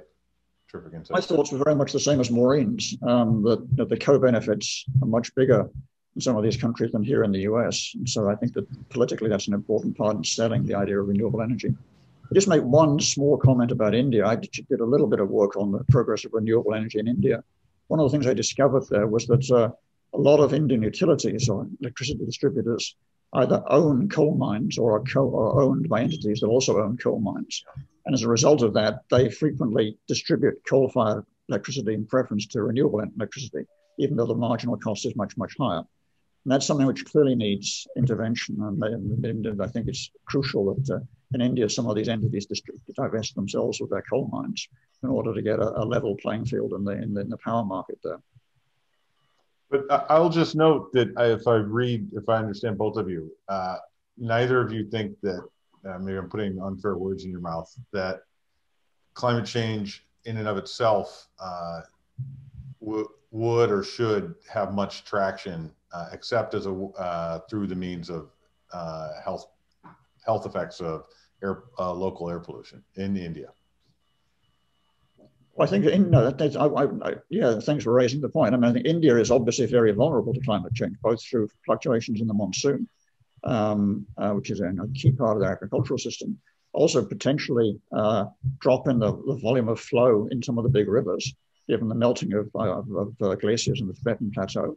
And finally, I mean, There have been several studies that suggest that parts of India could experience temperatures which are sort of outside the bearable range. We have wet bulb temperatures over 95 degrees in parts of India sometime in the next few decades, maybe even shorter timetable than that. I mean, the point there is, as I guess many people know, is that there are temperature-humidity combinations above which humans cannot survive. And some of those temperature-humidity combinations are forecast for parts of India over the next few decades. Yeah, go ahead, Bill. So it's not often at the American Economic Association meetings that we're asked to fantasize, but since you have, I will. What I would do is I would ask Secretary Kerry for a half day of his time, and I would get a panel of people together. This one would be as good as any, better than most, better than any maybe, and say, look, you need to devote the kind of energy you did on this that you did to the Iran agreement. This needs careful, structured agreements with both sides contributing. And you need, instead of getting 200 countries together, you need to get a half a dozen of the major countries together. You need to meet with them. And you need to persuade them that it is in their interests, their long-run interests, and maybe even their short-run interests. Well, let's say in their short-run interest as well as long-run interests, to take strong policies as soon as possible. And then you'd point out the risks, not just the risks of heat, the risks of tropical diseases, the risks of pandemics which are born in these circumstances, the risks of monsoon, the risks of agricultural risks, the risks of conflict, all the different things. You don't have to even exaggerate. You just point out all the things that have been found and say, and this is something that can only be solved if the 5, 6, 7, 8 of us get together and take concerted action. And we need to do it in a way where we're really serious about it, and we set up a structure where we really guarantee that we're going to do it with both incentives and with incentive structure. So and then after a half a day of that, Kerry's a very seasoned diplomat. He's done many good things, and I would set him loose on this. But I think he needs, since he's got a kind of, I mean, the thing I worry about the administration, it's kind of Paris, it's, bring Paris back, okay? Paris is burned and I just rebuild it.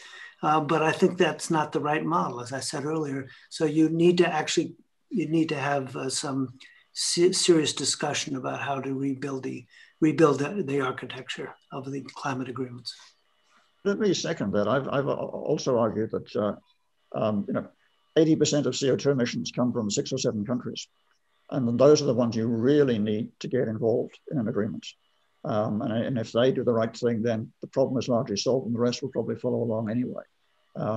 So I think that's a very good idea, and that's a crucial thing to try to focus on. Europe, the US, China, India, and a couple more countries. I just add to amplify some of the points that have been made here.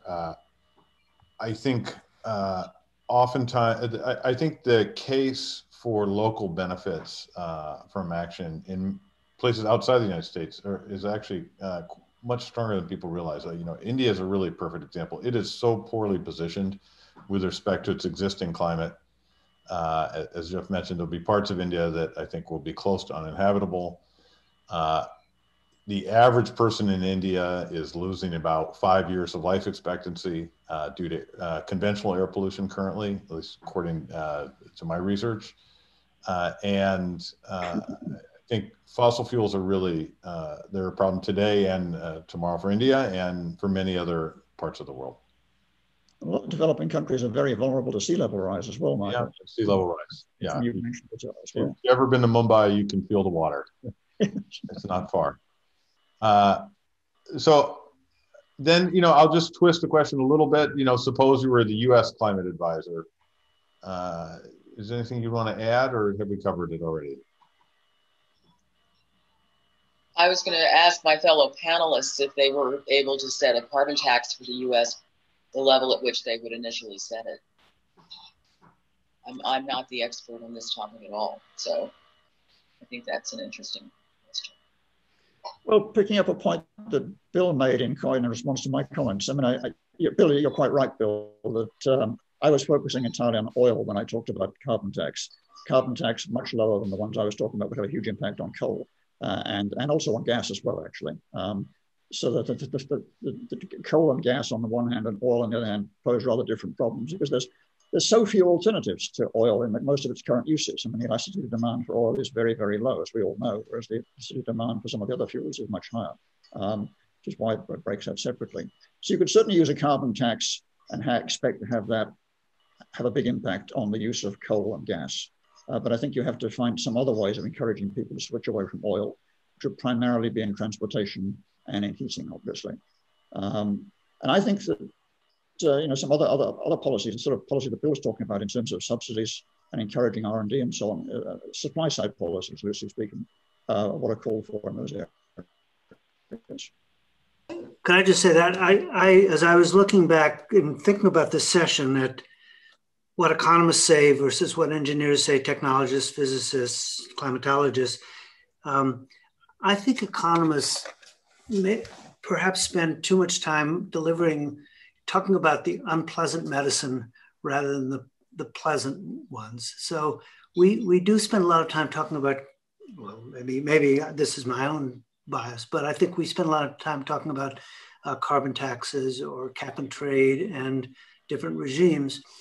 And whereas the physicists talk about and the engineers, let's get these new technologies, let's support wind and solar and geothermal and even fusion, and that's something that I think resonates with people much more than taxes. So I think we need to change our message a little bit to say it's really two things, and the idea of supporting new technologies and green technologies. I've never tested this in a focus group or a survey, but I am sure that resonates very, very deeply with people, and people who might be sort of a little ambivalent about, well, I like the idea of pricing carbon because it's going to get where I want, but on the other hand, I'm struggling now. But they're not going to have that feeling about supporting low carbon technologies and all across the spectrum, from fundamental research on, say, battery technologies and materials technologies, all the way to giant wind turbines and so on. So and the other thing, just one other point, which Michael didn't emphasize this, but I think your presentation did in my mind, is that we have this, and Jeff as well, we have this massive, if we're going to go there to anything like a 2-degree target, we have a massive change in our infrastructure that's going to be needed. Not just the gas stations have to become, I mean, we don't want gasoline stations anymore. I don't know what they are called, but we have to replace those with the new generation of infrastructure, and not just the technologies of the electric cars, but the infrastructure that goes along with it. And so that's going to require massive change in our structure. And we can't do that without new technologies. So we really got to think about the technologies that we want to have in place in 2050 and how we're going to get there, not just think about them and dream about them and fantasize them, but what kind of actual policies are going to get us from here to there. But wouldn't you also still want to have a carbon tax? And don't you think that how people would react to it depends on what you do with the revenues? Well, of course you would want both, but I think I would pair them together, and I might even pair them together politically in terms of using one to support the other. As much as economists hate earmarked things, maybe this is a place where earmarks would be ideal. There's a question from the audience that seems relevant that I'll just insert here. Developing countries, this is from Farhad Amin. Developing countries often say that the problem was initially caused by rich countries while they industrialize. So in that hypothetical meeting between John Kerry and the 5 to 7 countries, should the US commit to subsidizing India and others heavily?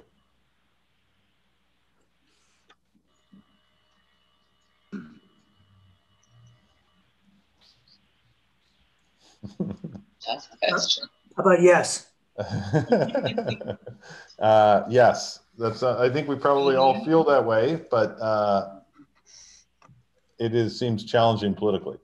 Yes. Yeah. I think part of what we do, something that Bill alluded to before, is we develop new technologies and we make those available. And that's a form of. I think that's an easier way to subsidize. Yeah, absolutely. right. Okay, one. I do love. Donald Rumsfeld had all these wonderful quotes. The former Secretary of Defense, twice actually, his Secretary of Defense. He said, "As we know, there are known knowns. There are things we know we know. We also know there are known unknowns. That is to say, we know there are some things we do not know. But there are also unknown unknowns, the ones we don't know we don't know." Would each of you speculate a little bit on what are the known knowns, known unknowns, and unknown unknowns when it comes to climate change? And Jeff, I know you've touched a little bit about this with respect to biodiversity, but if you wanted to expand on this, and of course, I'd be interested in what Maureen and Bill think as well. Yeah, sure. We just don't know an awful lot about what the consequences are of large-scale extinction of other species. The pandemic, you alluded to the fact that the pandemic is partly generated by sort of human impact on the environment through, making it easier to transfer infections between species. We have nowhere, that's something which I think no one would really have anticipated as little as 25 years ago. And I think that there may well be other consequences of human impact on sort of natural environment and other species, which we really don't understand at the moment, and really haven't even thought of. So I think that one of the most under-researched areas in this whole field is the consequence of large-scale biodiversity loss. We've got some pointers there. We know that biodiversity has value as, for example, as a source of pharmaceutical ideas. We know that that's the bioprospecting model.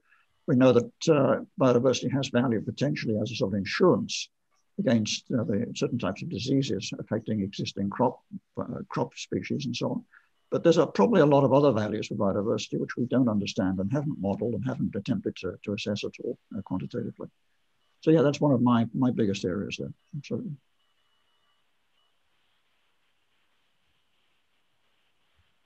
Well, in terms of damages that we don't fully understand, in terms of modeling potentially catastrophic damages, I don't think there's been a lot of, I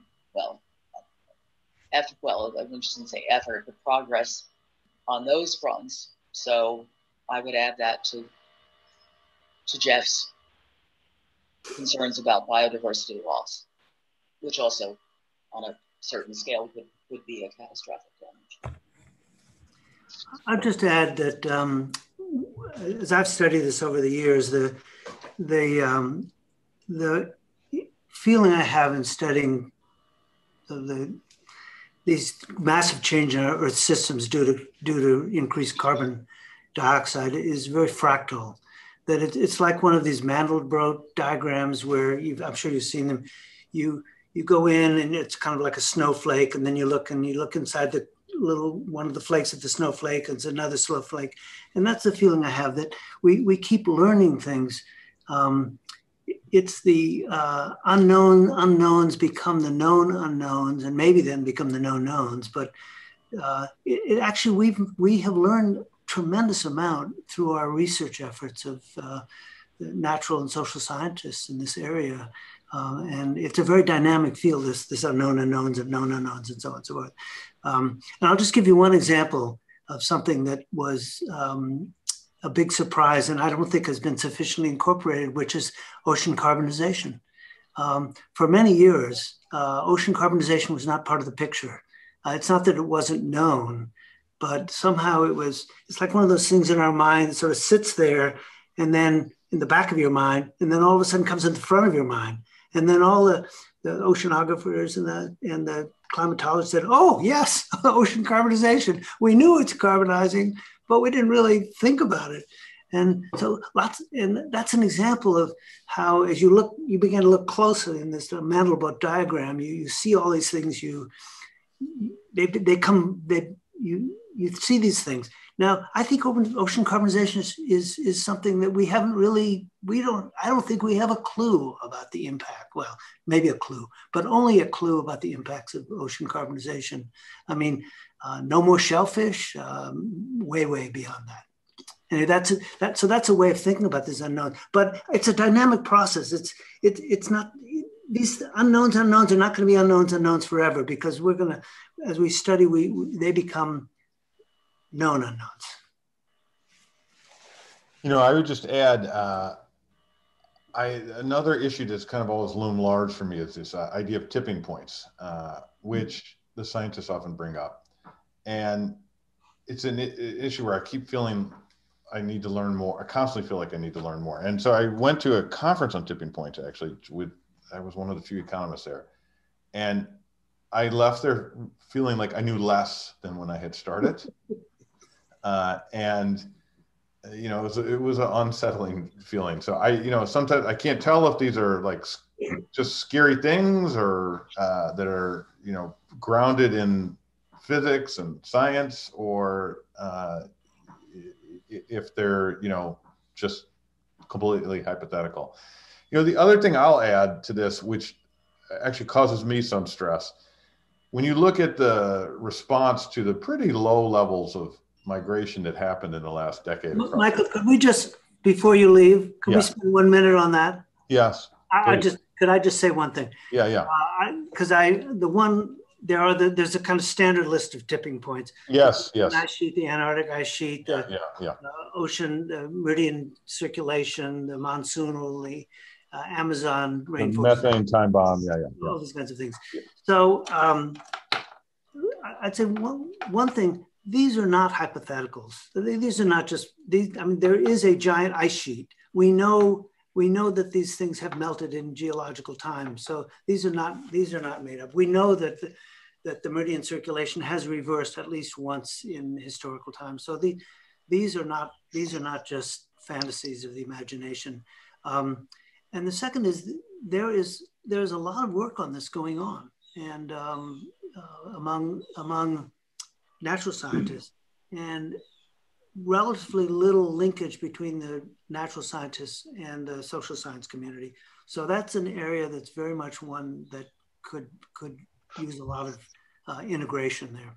But I think I'm not sure about being more confused or less confused, but I think that's something that is real, and those are, but they're not infinite, but they're real. Yeah. So sorry, let me be more precise. Thank you for that.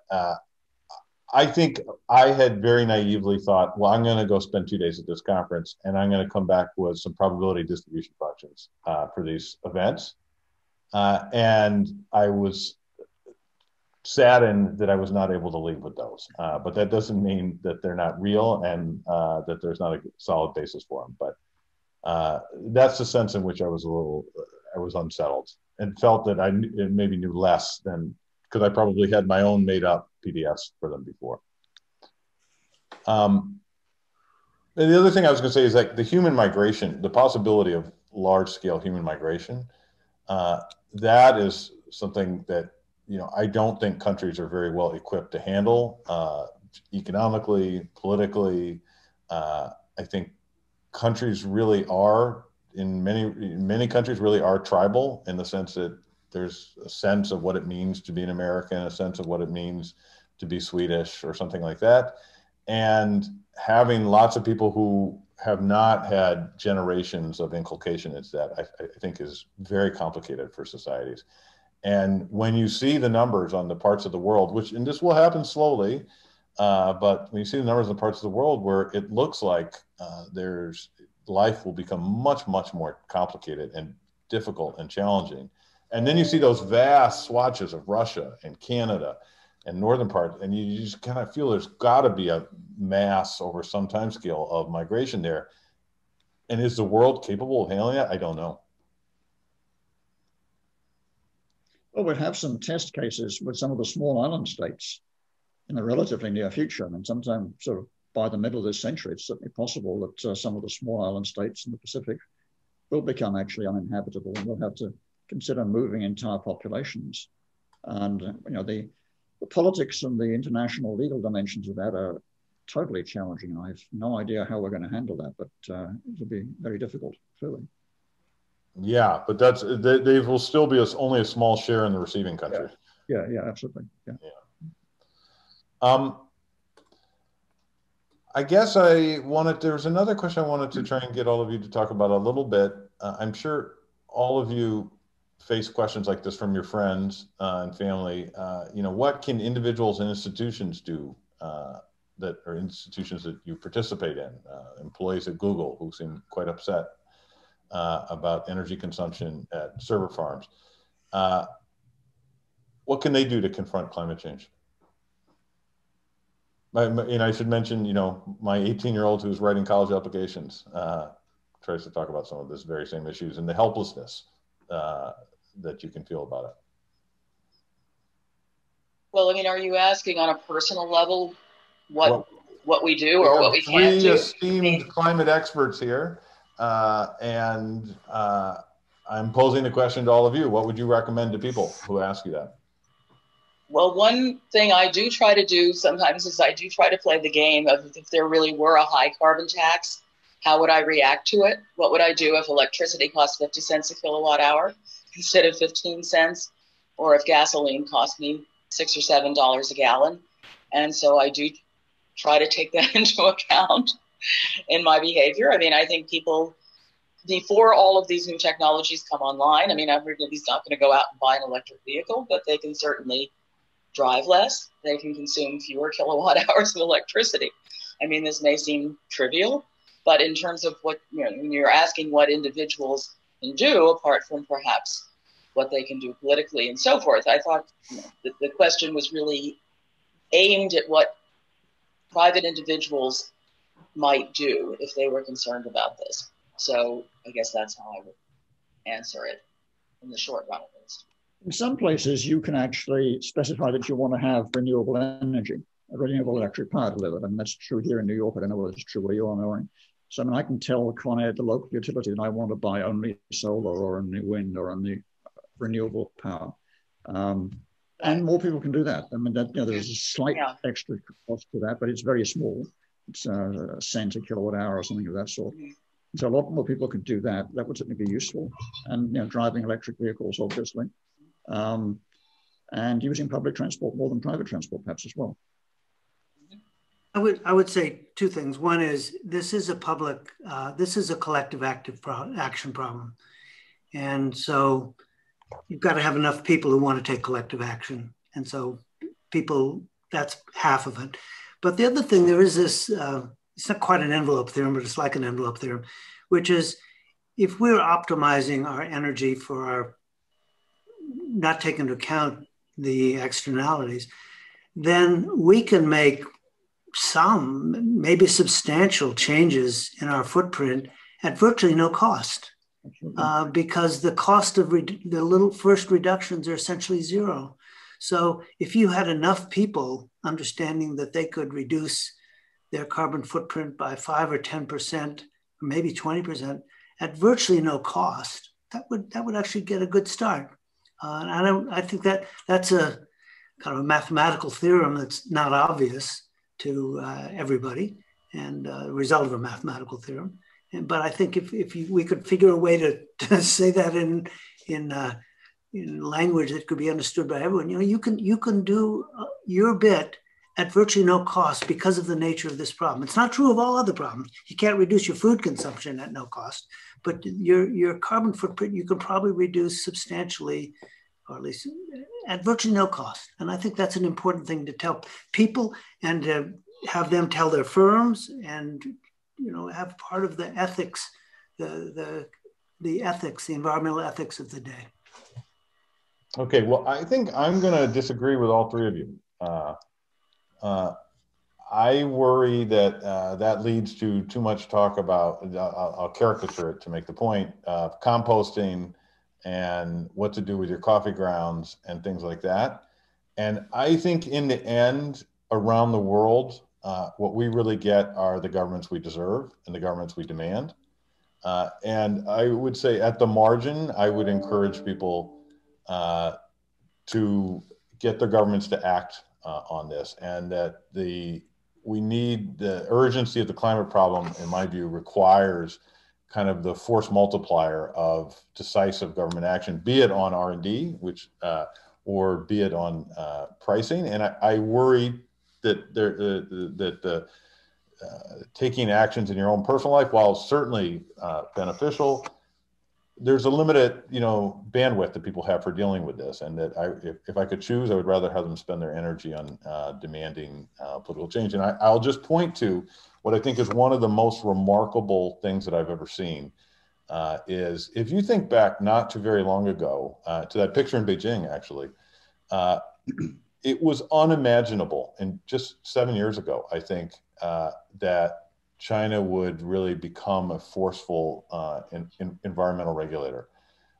And what you have experienced in 7 years in China, which is admittedly a different political system, but one that you might not have thought would bend to democratic demands very quickly, is a remarkable change, at least with respect to particulates pollution. And they launched a war on pollution, and there's been a very large change. And I think there's a lesson in that, not just for China, but for the rest of the world, that political action and demands, it's not always a straight line, but can lead to really dramatic changes in policy.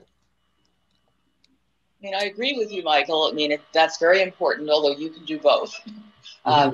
Yeah. Yeah. So we have just 2 minutes left. Is there anything any of you want to add? I want to say something. The disagreement with the disagreement. First place, I think all of us would agree that collective active action is central. But I think as a matter of behavioral psychology, which we're not, but we might wonder whether personal behavior and personal attitudes are affected by politics, and politics by personal attitudes. And so when we teach our children about turning the lights off, maybe that then turns them into better citizens as well. I don't think there's this clear separation between individual ethics and public ethics. So that's the one. So I think we need to reinforce. I think the key message here is we need to reinforce both. Yeah. Okay, so there's actually, there's 1 minute left, and it's actually not unrelated to what we were just talking about. Greg Ip asks, could growing low carbon ESG investment mandates for more of the world's asset management industry catalyze enough private sector investment in green technologies to make a difference, especially if public sector investment is inadequate? So I think we'll have to do this as a lightning round. We have 1 minute. So you each get 20 seconds to answer that. And then I think we will close. Jeff should start. He's the so ESG is hard to interpret. ESG can mean many different things, unfortunately. It doesn't always mean green investment. So I put that qualification in place. I'm going to go on to say that climate-oriented, specifically climate-oriented investment can have an impact. Yes, I think it's already having an impact on the behavior of some of the oil companies. I think socially responsible investors are influential in some sectors. That's a very recent phenomenon. They've been around for a while. They're only recently having much impact on the climate area. I think that can encourage investment in this area, and you can discourage certain types of investment as well, which is good. Okay, I think Maureen and Bill, we only have time for thumbs up or thumbs down. All right. Okay, this was terrific. Quite an honor for me to be on the same panel with all three of you. I learned a lot. This is a growing topic and an area where much more research is needed. And thank you all very much. Thank you, Michael. Thank you, Michael. Yeah. Absolutely. Yes. Mm-hmm.